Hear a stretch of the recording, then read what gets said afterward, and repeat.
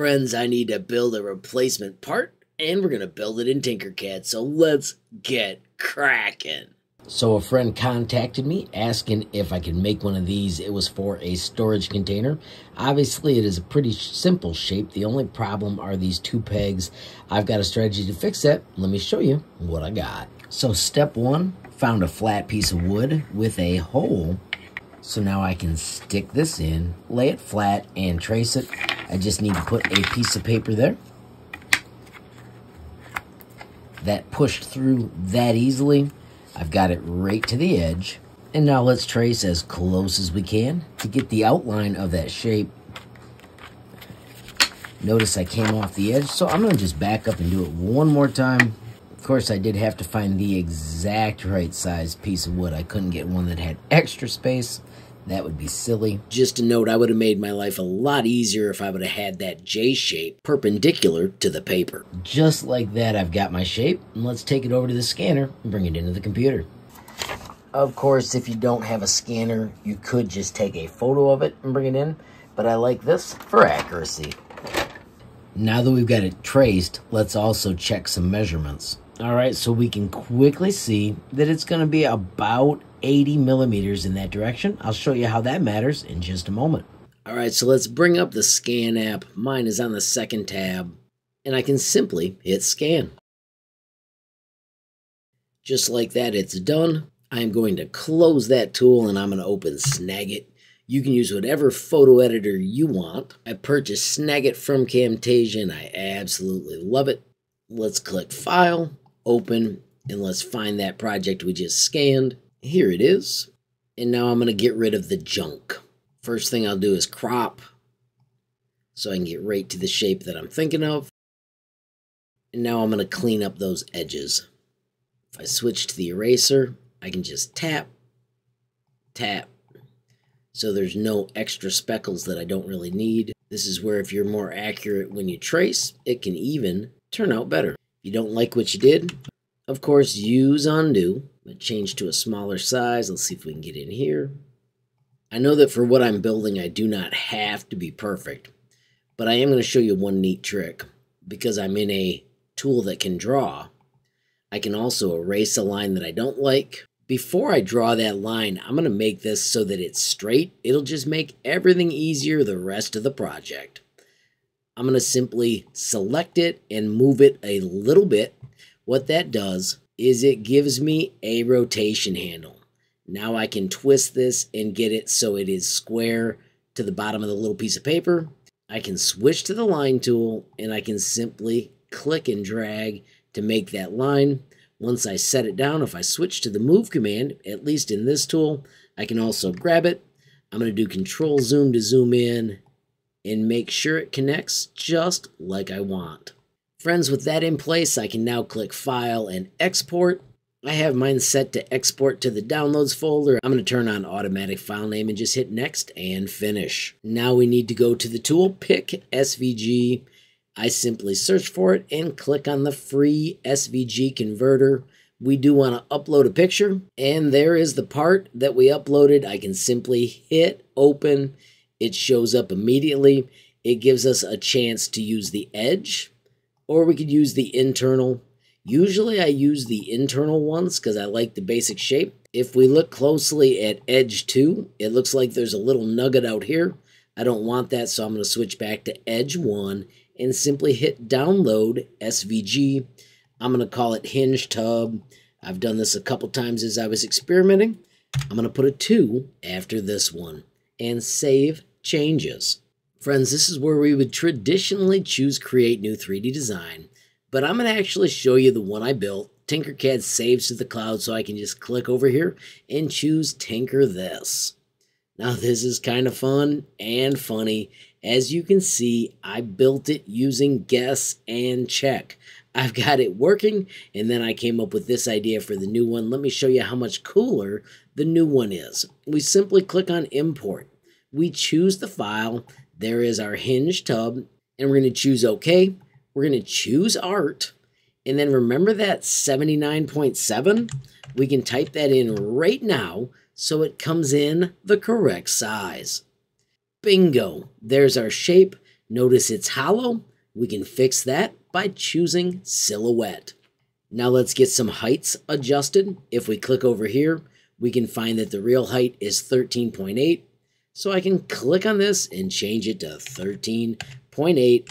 Of course, we also need the raised piece. So I'm going to do Control D. So now there are two of them sitting there. I'm going to put the work plane on top. And when I hit D to drop, the second one raises to the top. We need to cut off the bottom of the J. I'm going to do that by putting the work plane over here so I can bring out a whole cube, and I want to trim that flat. I'm going to simply grab the black handle to stretch it past that way. I'm going to stretch it past this way. I'm also going to stretch it past with this black handle as well. If you use the white handles, it goes two directions at a time, so it can be harder to line up. Once you do have it aligned, I'm going to simply grab those two shapes. Notice I'm choosing an angle where it only touches two, and then I can do Control G to group. Just like that, that edge is created. W for work plane to put it back on the ground. I can hit D to drop, and the correct height for the whole piece is 23.2. I'm going to hide this for a second. Click on this one and change it to 23.2 and press enter. Now when I do show all, bingo, that's our part. If I take those two, I can do Control G to group. I do have a tiny seam right here, but for this kind of part, I don't care. It's not going to show up. Now I want to place these parts. I will show you quickly. If we ungroup that, it is just the wedge and the rectangle. I did put them at the right sizes and measurements. That was still just guess and check. I can do undo to make them one piece. And now let me show you how to put them where they go. Shift select, L for align, and I want this one to be the master, and I want it to be to the very top edge. So now they're lined up. Now I can click on this part right here, do Control D, press W for work plane, put the work plane on the new shape and do D to drop. Bam, it's in place. I'm going to put the work plane on this side, click the part, Control D, and D to drop. That one's in place too. Finally, put the work plane back down on the ground, do Control D, and then I'm just going to shift nudge this over. And then this part was just guess and check to get it lined up. When you zoom in, of course, you can switch to a more accurate nudge. If you want to measure it perfect, you can. I found out that I didn't need to. It worked awesome. Lastly, grab them all and do Control G to group. We have just built a replacement part. Notice we are missing the pegs. I did those right here. I'm going to just do Control D and drag these out so they're ready for 3D printing. If we zoom in a little bit and double click, this part is simply a pair of cylinders, 3.7 and 4.1. That is what we needed to pound into that hole.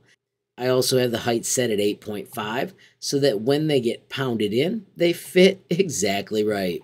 All right, so there are our parts. I've nudged them into place. They are ready to be exported.